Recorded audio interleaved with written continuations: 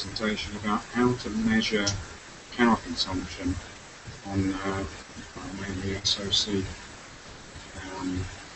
boards, so dev boards. There's a lot of not so good understanding about what that would actually look like, because most of you are just software engineers. So the main part of the presentation is explaining the basics of the electronics, just a few definitions and very quick and light explanation of how to measure things. But after that, I'll show you some software based on the ARM energy flow and what you can do with it, which I think will get very interesting next. So, personally, I believe the TI landing team at Linaro, and I'm a hardware guy. TI have been very interested in power optimization and a bit of it that we work with, so this work is kind of related to the stuff that we're doing for them. Their OMAP chips have a tremendous array of different power reduction technologies, but most of the support for it's not in mainline. And if you implement it, you need to see that it actually works by measuring the power. So we needed a tool like the stuff I'm going to show you. So these are the sections. First part, I'll talk to you about what voltage, current and power actually are. Then explain what measuring them looks like. Then talk about the ARM Energy Pro itself. And how to wire up your dev board to work with the ARM Energy Pro. And there's a pretty important section on how far you can trust these numbers, because the thing spits out magic numbers. You shouldn't trust magic numbers. We'll talk about that. And then software-wise, there's a command line app that you can wire up to GNU plots and get nice graphs. And I'll demo a HTML5 WebSockets canvas real-time user interface using Chrome. Okay, so here's the rough stuff. So we've all heard of voltage, and every time you buy a battery or have an AC adapter, there's some mention of voltage. It's pretty much like a bunch of electrons that want to go somewhere else but can't right now. And how strong that desire is the voltage. So in a battery, they squish all the electrons down the minus side, but they would really like to go around and get the plus side. So measure it in volts. In SoCs, we only deal with small voltages. There's nothing dangerous or anything. Usually it's above 700 millivolts, because it's like the magic voltage for a transistor switch, and otherwise it can be very cheap. USB power is 5 volts. I/O on an SoC is 1.8, LEDs 1.2, DDR 1.3. ARM core somewhere between 0.9 and 1.6, and the lithium-ion battery is 3.7, 3.8. And we can measure those kind of things with a voltmeter. Load is what we basically put in the way of the electrons. So we let them get to where they want to go, but first they've got to go through our Panda board or whatever else to do the work. And the load is in ohms, or R is just current is a measure of how many electrons are flowing through the circuit. So it's measured in amps. Sometimes we use I in a formula to talk about current. How much current flows depends on the voltage and the will of the electrons to push through and the resistance. And the kind of worst case is a short where there's no resistance and maximum amount of current that can find flows. So some examples of current measurements. If you have a USB2 device, the maximum allowed current for it is 500 milliamps, that's half an amp. For USB 3, they increased it to 900 milliamps. So 5 volt adapter that we all know and love might have 2 amps at 5 volts. An LED that's lit up might take 1 to 10 milliamps, actually it can take more. And a lithium-ion battery like in the phone might have be able to provide 2.5 amps. It's different from amp hours. Amp hours means the battery could provide 2.5 amps for an hour. That's its kind of promise. So, power. Now this is the one why I bothered to mention the rest of them, is to define what this is, because this is the one that we actually need. It's the current flowing times the voltage. So if the voltage increased or the current increased, the power would increase. And in fact, because of the equivalence of the formula, if we halve the voltage, power goes down by 4. And this is why DVFS is so important in power saving, because it does much more than just changing the voltage. So it's measured in watts, and from previous examples, USB device, we have 5 volts, half an amp, that comes out 2.5 watts, etc., etc. So why do we talk about power and not current? The reason is that the amount of current that flows depends on the voltage. So in an SoC system or a development board, we have many different power rails at different voltages.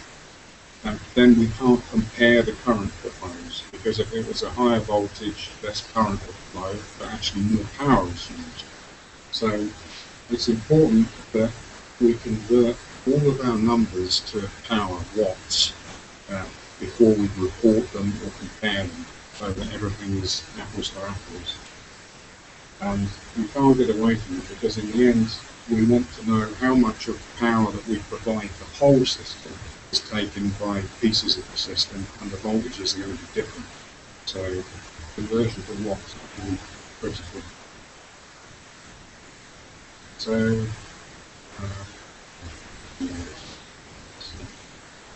here's how to measure these things that we talked about. So first thing, the easiest thing to measure is common mode voltage. So what that actually means is one particular point of the circuit, here it's this D ground, is designated as like 0 volts. The reason that's important is that voltages are actually a difference between 2 points, so they're all kind of relative. So that's a Panda board ES DC input jack, and the minus side of the jack is what we call 0 of that system. So common mode voltage measurement is just referring the voltage that you want to measure to the system 0, and measuring the voltage. Very easy. So you can also get an ammeter, which is basically a voltmeter, but instead of measuring the voltage compared to 0, measures the voltage across a known resistance. And because of equivalences with Ohm's law, you can determine from that how much current is flowing. The more current flows, the more voltage difference there is across the resistor. Actually, you can do the same basic trick by moving the shunt resistor out of the ammeter and actually onto your board. So that has some advantages, but the signal, the rail, isn't very interrupted, it just has to go through the resistor. And if you're not measuring, then everything still works because the resistor is there and it flows through the resistor. So to measure power, given what we said before, we have to break the power rail, put a shunt resistor across the break, have one voltmeter that measures the rail compared to north volts, so we know the voltage of that rail, and another voltmeter that's across the shunt resistor that is measuring how much current is flowing. So that gives us voltage and current, and because power is voltage times current, we can figure it out from that. So these resistors and things that I was passing around before, these are various kinds of resistor that you might use as a shunt. The big square one is 100 milliohm, and it's able to take a lot of power, to dissipate a lot of power itself, which becomes important for very, very high power lines. So the important criteria is to choose the shunt that is able to show voltage that your voltmeter can measure. So ARM Energy Pro can measure up to 165 millivolts. So there's a cheat graph here that tells you if you know the maximum current that you expect to measure, say 1.5 amps, you can find out the resistance of the shunt that you should use, which is 100 milliamps, and the power dissipation of it is about 1/4 of a watt, is okay for most resistors. So it's quite easy to measure currents like 1.5 amps. So normally for ARM Energy Pro, if you've got a especially high power rail, you want to use 220 milliohm, maybe 1 watt. But most of the time, you can get away with these small SMT half-ohm resistors. And under some circumstances, the voltage across the resistor is lost to the load. So normally you keep that voltage small enough, nothing cares. But for example, with a DVFS rail, the whole voltage there is only like 0.9 volt. So if we take 165 millivolts away from it, it's going to crash the CPU.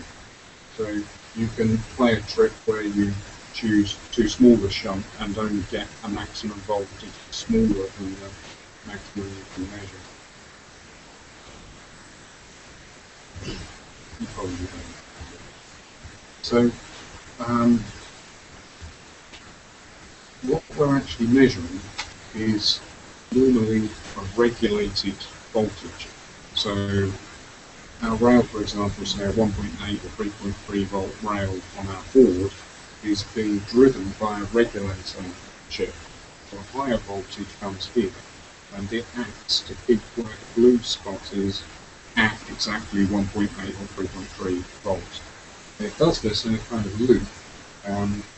Uses the sense input to assess how it's doing at keeping the voltage right. If it should dip there, then it will make more of the input available at the output, bring it back up. So this works fine if your load is near the blue spot. If you mess with it by adding external ammeter, for example, this regulator acts to keep this perfectly fine, but what's at the other end of it, with a changing load, isn't regulated properly anymore. So you'll crash your SoC. In newer chips, they provided at the SoC an output from the die directly where the load is that you can use as a sense. And this cuts through the inductance that's between the regulator and the load, so you get perfectly regulated action at the load. So the reason that's important is we would ideally like to have our shunts somewhere here, but in the case that the regulator is simple, we may end up reducing the quality of the power of the SoC to the point that it will crash. So mostly what we do is, instead of measuring the thing we're actually interested in, we measure the input to the regulator. So any power that's used over here comes from here, so we'll see it. The difference is that we will also see the efficiency loss of the regulator. So regulators are built for certain loads to be very efficient, somewhere like 87% efficient, so long as you've got 200 milliamp load. If the load is less, rapidly turns to crap. So you're seeing that loss of efficiency in your power measurement as well. But actually, that's not too bad, because you can't make a real device that doesn't have these losses. So measuring them isn't telling you anything that's wrong. So measuring bandwidth is interesting as well. Obviously these processors are operating like 2 gigahertz. So actually their load, the amount of energy they need, changes during each 2 gigahertz clock. At the edges, the load is the maximum. But we can't monitor power hours at 2 gigahertz bandwidth. So what we've actually got is 10 kilohertz bandwidth, so 10 kilosamples a second on our energy probes. And because we're typically measuring behind the regulator, actually this is fine, it's enough. So the regulator already modulates, it has its own switching frequency, which is only a couple of megahertz. And it turns out that we can capture it just with 10 kilosamples. So on these boards, the SoCs, there's what you could call a power tree. So power comes in from the DC jack kind of at the start, but then there's a set of regulators, sometimes a few deep, that provide the different voltages that are needed throughout the SoC. So what we would need to ideally do is add shunts everywhere. And with this information, we can not only see who's taking which power cleanly and separately, but we can have an opinion about the regulator efficiency. So we know how much power went into the regulator, but we also know, if we add up all these, what the load was. So we can figure out how much power was lost in the regulator. It's also very valuable. So there's 4 basic things you want to do to your development gear for handling power. First is externally instrument the DC input. This is the easiest thing to do because you don't have to cut up your board line. However, what the information that you get from that is kind of open to interpretation, because it's everyone's on that board's use of power turns up in that one number. So it's difficult to figure out what you're looking at with that. So what's more effective is to wire up measurements around the regulator. What this is showing is that without interrupting the output, you can actually estimate the current of the output while knowing the voltage of the output. So if your regulator set up is too sensitive to place the shunt in the output, this trick will let you know the current of the input and the voltage on both sides and determine the power that's used on the output without actually interrupting. And what you would quickly want to do is to instrument all of the inputs to all of the SoC regulators. This is from a Panda board ES. So this is the PMIC chip, and you can see that several regulators are involved. Actually, you want to know the name. So this one, for example, is 1.29 volts that goes to the PDR. Actually, that's a really interesting one to look at. I'll go into that. And the perfect thing, actually, the Origin uh, is the only one I've seen do this. They broke the power tree into 14 and placed the shunts on the board array, which is like absolutely perfect for this. It makes life very easy to observe all 14 rails, and you can answer then questions like how much of your power goes on GPS when you're not using it. See, and if you've got a 3G module, what's the average power when it's idle but still in contact with tower, WM, HDMI, all of these are ready instrumented on Origin, so I was very jealous when I saw that. I really got Panda. So this is kind of what I've got here, with 9 rails instrumented, 9 power rails, and we'll be seeing results from that live later on. But that's what your board's going to look like if you do this stuff with it. It's going to be connectors glued on the side of your board and magic wires going off to shunt resistors that are elsewhere on your board, and then enough arm energy probes to cover the kind of view that you've got. So the arm energy probe itself, it's got 3 what you could call channels.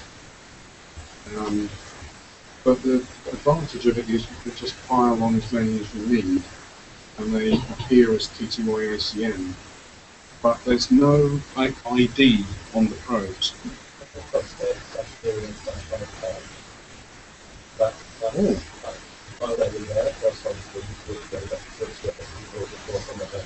Oh, that's actually better. I didn't know that. No, super. Yeah. Actually, they should have serial numbers. Yeah, that would really solve it. But yeah, no, that's better than I knew. Yeah, so they are actually pretty cool.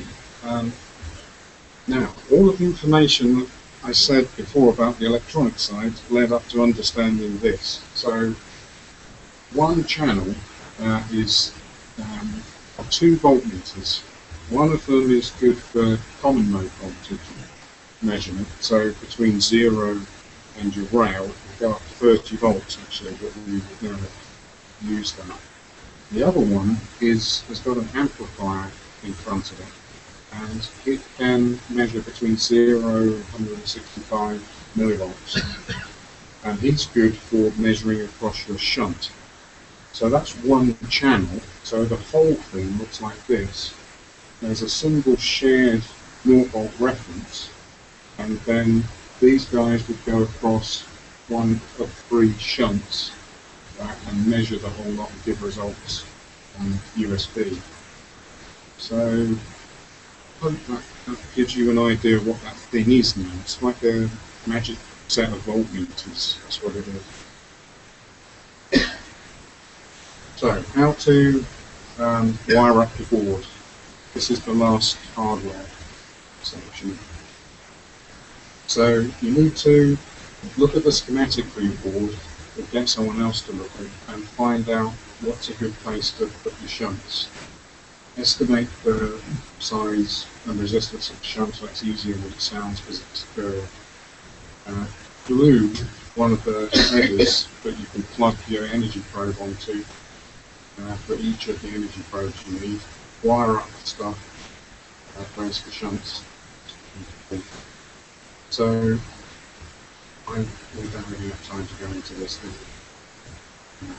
So this trick makes it a lot easier than it sounds, because it's very common that the input to a regulator, that's this L10 I'm talking about here, has a inductor. And what it's for is to stop the switching noise of the regulator radiating back out your power cord. So actually it's not that critical if you're in the lab or something, you don't flying an aircraft or body. So you can do this trick where you simply remove the surface mount inductor and add your shunt in the same place. That's how I did the handle on it. So if you're willing to measure the input side of the regulator, which I think is fine, then this is the way you want to go. So the ARM Energy Probe connector cares about orientation. Basically, it wants the white lead to have the higher voltage. It doesn't blow up or anything, but it won't give you the right number. So here's a little project I did just before I came here, which is building DC, just the DC jack shunt. So basically you plug your power into this instead of the board, and then plug the other end into your board, and you can plug your ARM Energy Probe on the little thing poking up the top. This is a 100 milliohm 5 watt resistor in between, so it can get down what you probe. Or you can do the same actually on the board. So basically what we've done is cut the conductor for the plus 5 volt side and inserted the and that leads off to one of these 7-pin connectors that the probe can plug onto these. So glue them on, wire them up, and bring the wires back to your shunt resistor. So this used to be L11 lid there, which was our inductor for the input side of the regulator. Basically removed it and replaced it with a half-ohm shunt, and that works super well. And sometimes you've got a valve that has very high currents, and the little SMT chip resistors can't cope with it. So you can just solder a bigger. This is a 1 watt, 120 milliamp thing. It's just the same, it's just a bigger thing to dissipate heat. Okay, that should be section 4.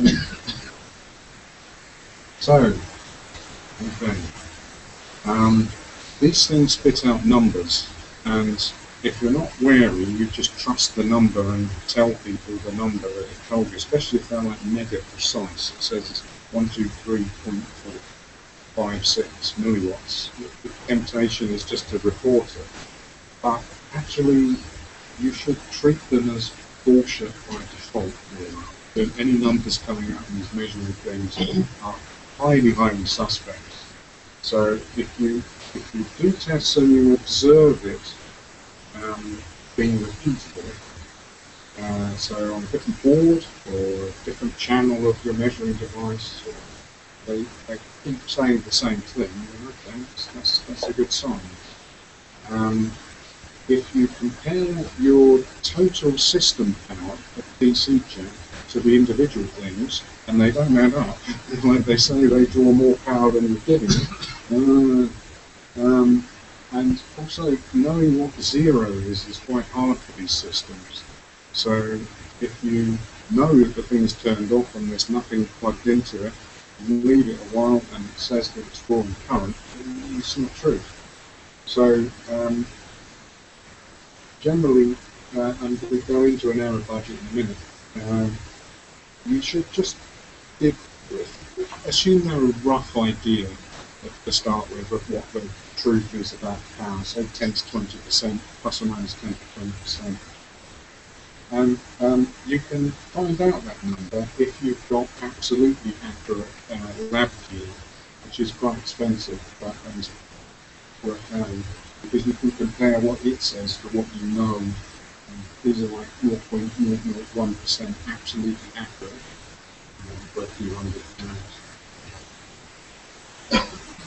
Yeah, so repeatability is critical to get trust in the numbers. If you can't repeat it the next day, or repeat it on another board or another energy probe and get the same number, then it's not a measurement. It's just a random number. And here's an example. I live in Taiwan, so room temperature for me is like 30 degrees at the time this was taken. So this is a system that's not plugged into anything, it draws no current. So it's doing pretty well, reasonably offset, but it's okay at the beginning. Then I turned on my air conditioning, and after 15 minutes it was convinced that our thing was drawing 2 milliamps, which is obviously bullshit. So you don't trust these numbers too much until you've had experience with them and seen them do the right thing. So the shunt resistor cares about temperature. It might self-heat, making that worse. There's different kinds of resistor. The ADC that measures it cares about temperature.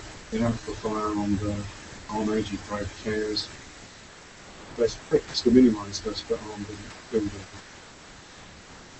that. You can get alias, and I haven't actually seen that. Common mode error was really surprising. So the amplifier that measures the voltage across the shunt shouldn't care about the voltage of that shunt compared to zero. It should absolutely reject it. But when I measured it with a lab multimeter, which is absolutely accurate, you see it cares radically care. I was very surprised to see that. The silicon itself cares about its temperature in terms of how much power it will take. So this is something running CPU burn. Starts here, and it's left for 10 minutes. It's pulling 23% more power than when it started, doing the same thing at the same clock rate, due to the heating of the silicon from room temperature to 60 degrees. So repeatability is affected by the temperature of the silicon. And to make things worse, on the ARM probes, they're not matched. They have made no effort to match them. So here is a measurement across 12 different probe channels for 3.8 millivolt shunt voltage. So this is what it should be telling you, and I verified with a lab multimeter. And this is what it did tell me. It's completely different depending on what channel I'm on. And that is like 43% error. So I added software correction, but this requires assessing the channel performance, which I'm probably not going to be able to do. This is only a problem at low currents. At higher currents, it becomes much more accurate quite quickly, but there's possible to correct against that. But even when I correct it, it's 13 to 9% average. And when I took my lab multimeter and visited each of these lines, so these are the common mode voltages and the various cross shunt voltages in the 2D map. This is the correction map that came out. It should be a flat surface, but it isn't. So again, the software is adapted to use these correction tables to bring the quality of the numbers up. So this is the last bit of this line. The error budget. When I talk about 10 to 20% as a rough ballpark, this is why. So the shunt resistors themselves vary from 1%. They care about temperature. It's 300 parts per million per degree centigrade equivalent. And the problem of the different channels reporting different numbers for the same situation as well is like plus or minus 10%. There's other errors to do with temperature and so on. So I mean, absolutely, if you said 15% accurate, you disappoint. Okay, so there's a command line app. Basically, this takes the TTY ACM protocol data, which is 10 kilosamples per second for every channel, giving voltage and current measurements. It encodes it in the protocol state machine, correct it for offset and non-linearity, and synchronizes the results from multiple probes, so it just reports one activity across all channels. And this app then has a separate fork which takes them, spans out and standard out. So Blue Plot plots this, and you can make pretty pictures with Blue Plot. It also takes care of config file, which defines the shunt resistance that you put for each channel, and takes names and stuff like this. Does the tool know how to deal with multiple numbers? Yeah. So actually the CPU goes up, but here, what I'll show in a minute, I've got 3 energy probes plugged in, and the config file has 3 sets of data for them. It's all happening.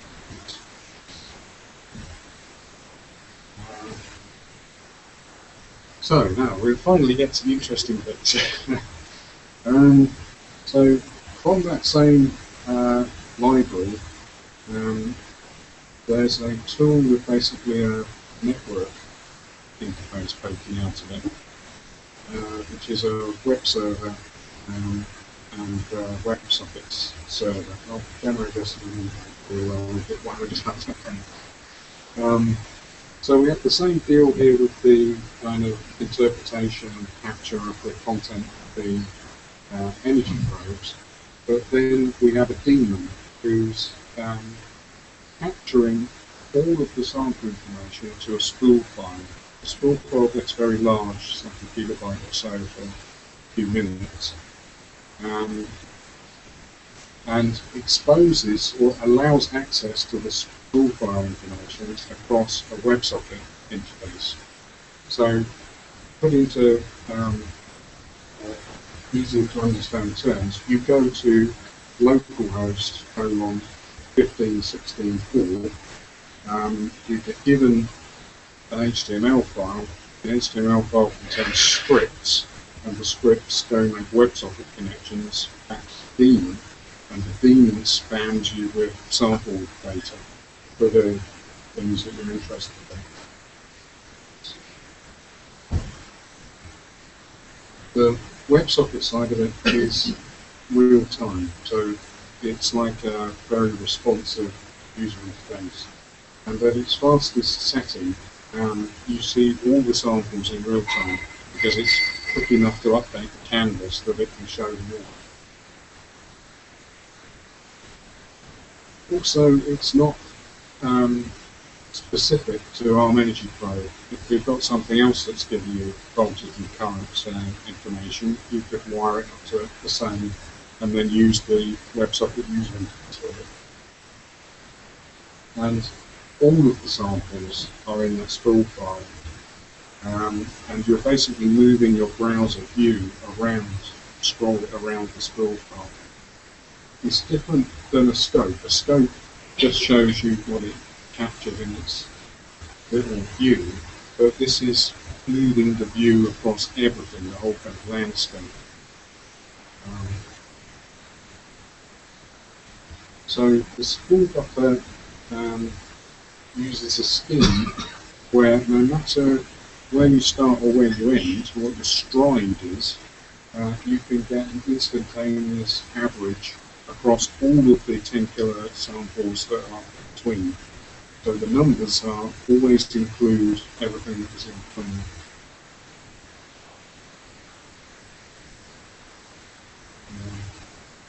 Okay, this won't make any sense until I demo it, so see if we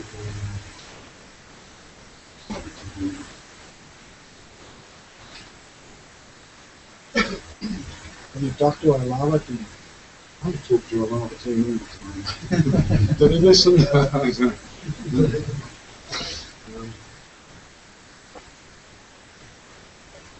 Oh, that's not. So we're just going to the bank now.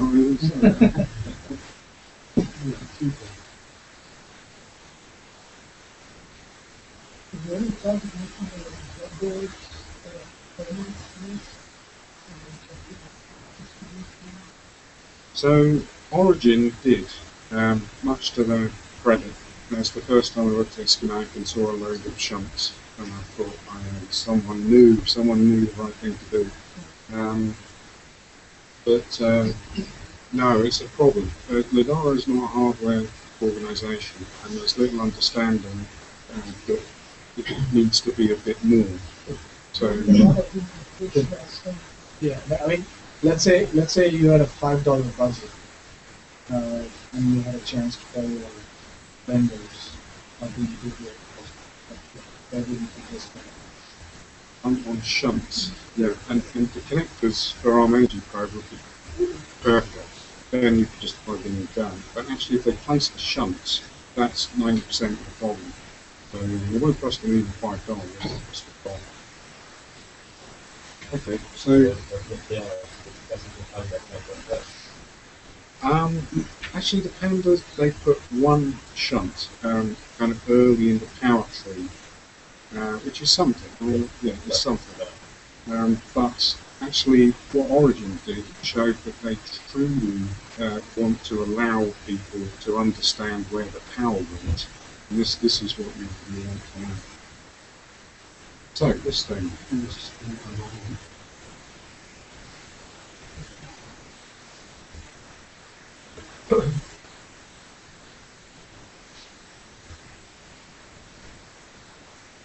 Yeah. So what we're looking at is you can see the power tree listed out here. So DCN is like the parent of these other rails. He's like a 5-volt input jack. And here's the black trace here. Because he's the parent, he's kind of in the background, and his children are piled up, one on top of the other, in front of him. Now, that's quite interesting because this gap is the parent power that we don't have an explanation for. So it's the stuff that we know this much of where the parent power went, but we don't know that much. Actually, I know what these are. These are the heartbeat LED. These little things are actually just the cost of running the LED. So, on the user interface, we can change time. So this is the see everything all at once. This is the 10 kilohertz phase, and you can see it jumping up and down with the heartbeat movement. But it looks very noisy because we've piled them one on top of the other. Their individual noises are maximised and everything else. As we decrease the time base, they become less noisy because we're averaging the all of the samples in between. So if we wind it like that, then it looks very smooth. But each one of these pixels is covering like 5,000 samples on 9 channels, and it's a dynamic and accurate average. So you can also see individual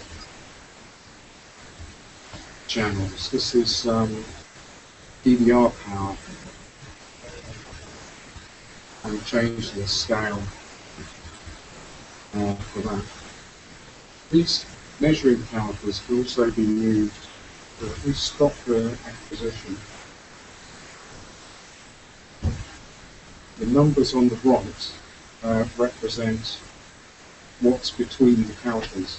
So if we take this high region, we can see that it's like 41 milliwatts, and low region.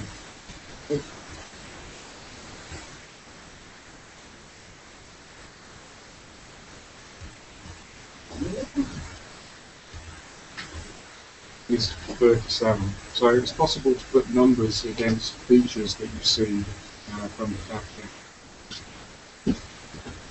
Is it something he said?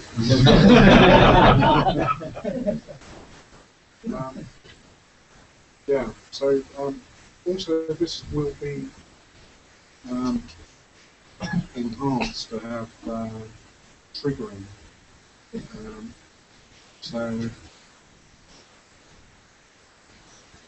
I don't think they like the colors.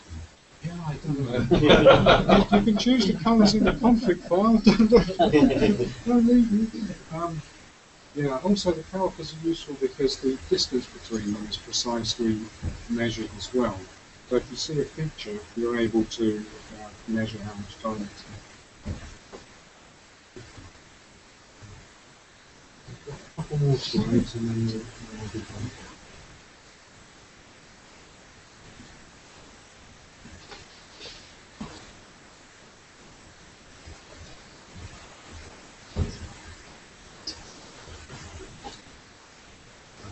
Measuring calipers. And the next feature that we'll have is the trigger level will fade out bits of the capture that don't meet the trigger criteria. So you'll be able to find regions, say, of high current and just measure the time that involve those regions without things that weren't active during that time. You like stuff and what you forget, recognize every raise. Yeah, you can, but it's different because you're working on an already captured buffer. So it's more like a search or a find where it lights up all the matches. What is the delay between the time you have recorded or something and the time you display when it is? Yes, it's like 50 milliseconds. It's very quick. If I pull the power, I put the power in, I see it immediately.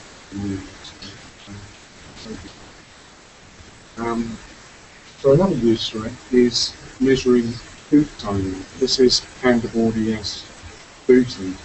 So in this region it's in U-boot, and these are the various things that happen during the kernel boot. And this is quite difficult to do another way because we truly measure from power in, whereas most of the other streams are measuring from kernel boot, or maybe some minus bit. But this is far more accurate from what we can do from inside. And all of the software's downloadable now from Git, and works on Chrome. It initially worked okay on Firefox, but it became slower as I went on. Chrome isn't so much more obvious. And it's useful for other measurement sources other than our monitoring codes. That's it. The expired Yeah. shows the expired. Yeah. ARM, it's an ARM energy code, and when you have ARM software, you can use it for that. But if you don't have DS, you can use these, or if you That's the same output. I don't think so. No. I think this is better, but Yeah. No, No, actually, you're asking the wrong guy. Question I was asking. Yeah. Early on in Freezer, we got to pulling different information from the product.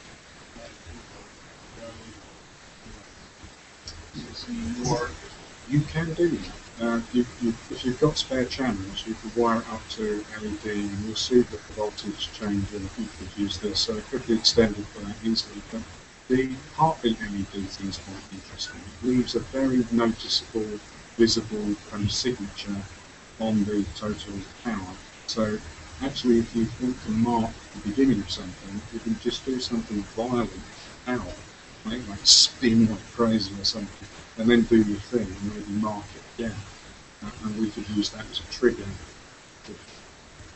Yeah, I think that this talking about that I was going to ask is you can have a serial input into the daemon that your software can use, and then message out a serial port and say start profiling, end profiling, and that would show up as markers in the buffer, for example, that you're in the region of the software that you want to. Didn't think of that. Yeah, no, it's quite Profile. possible to do. Quite possible.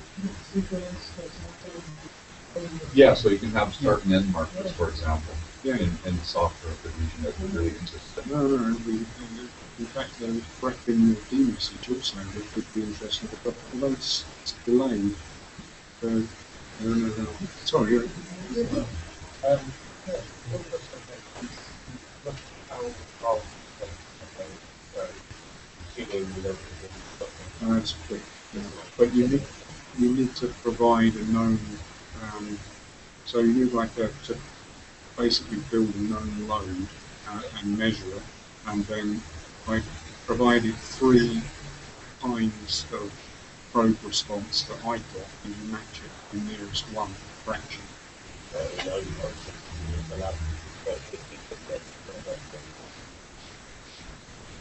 No, it's yeah, it'd be like half an hour. Yeah, you build the thing, measure against it for each one, you just have to sit there plugging things in again.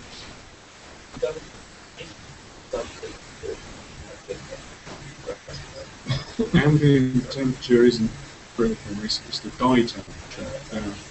And most things will tell you nowadays the dye temperature. You would need to know it. Well, but the dye temperature really is not close. You're not correct in the build-up that. No, but he's in lava, so he's thinking, crap, my numbers change depending on whether I just play and see if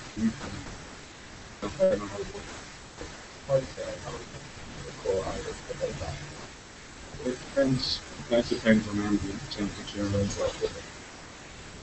No, it's pretty general. Have a big fan in front of every board. There's already an effort towards it. These are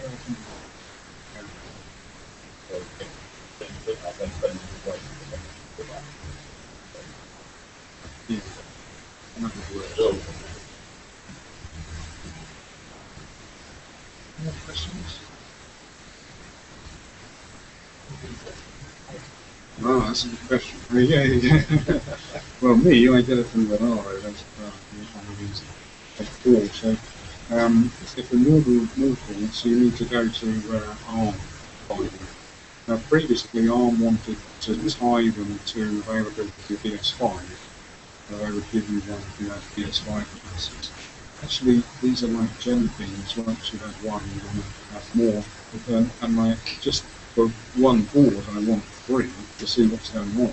So that, I don't think that's really workable strategy. So we talked to them, and they sounded like they would be and they cost around $200. So you need to contact Arm. Oh, you can now.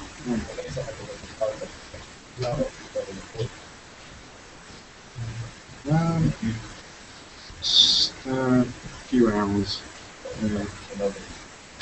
You have to read. Well, if it easier after the first one, because you have like a production line, but you have to identify where to go in and find them. They're not all marked properly. Yeah. But you probably don't need to instrument Azure. You know, for you guys, the DC jack, if it suddenly is wildly different, then yeah. But to understand what code is doing, yeah, I promised I would talk about DDR just briefly. So we found at TI, we changed the DDR controller to auto self-refresh after some timeout period. So if you don't use the external memory bus for a while, the SD-RAM will go into self-refresh and save power. But we found that when we enabled the HCI, it talked on the external bus enough that it wasn't able to go either. Now, unless, I mean, I could see this view that I showed, and I can see the DDR fan up as soon as I put the HCI modules in. So I said it's bloating the DDR power. But if you only have the 5-volt input and you saw it go like that, you've got no idea. You could just as easily think that was the HCI clocking, and you wouldn't know. So at least having one per board fully instrumented for people to understand what's going on. Expecting okay. That you use the arm with the maybe that adjustment for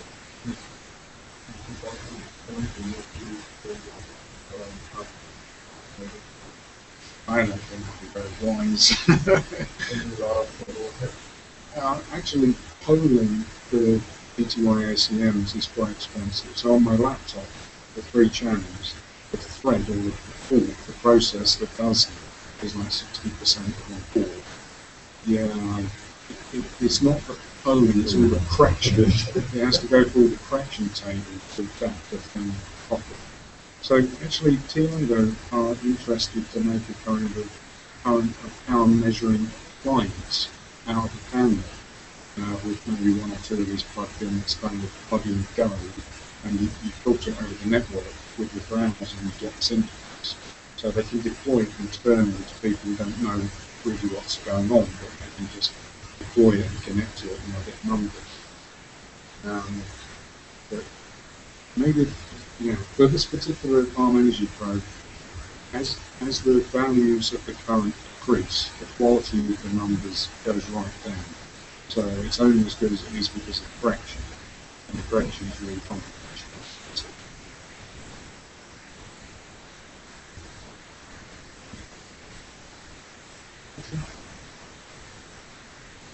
Well, if anyone else.